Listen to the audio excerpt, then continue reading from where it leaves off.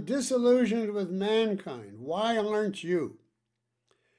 Well, I guess because I met Ayn Rand, because before her, I was a bitter person. I was very much like Dominique.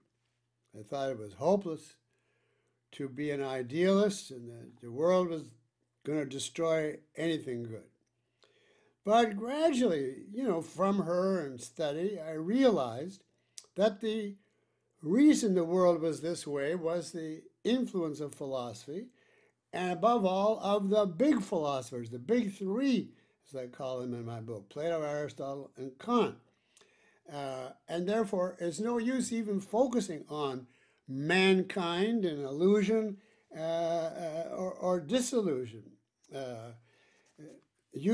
I just see my battle as me against Plato and Kant. And I don't have expectations.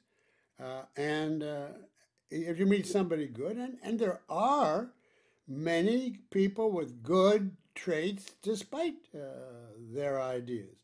And then you live, your emotional life is with them and with yourself and your values. You still fight, but you don't spend your time walking around and saying, oh, I'm so upset that people are not what I hoped.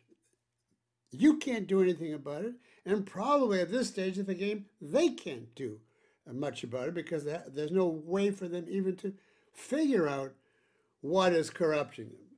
They still have free will, but there's a limit within which it cooperates. And if you say to me, well, how can you substitute a few people for mankind? My answer would be every one person that you like, that you value, that means something to you, counteracts 1 billion bad people. The vast, vast, vast majority of which you'll never come in contact with.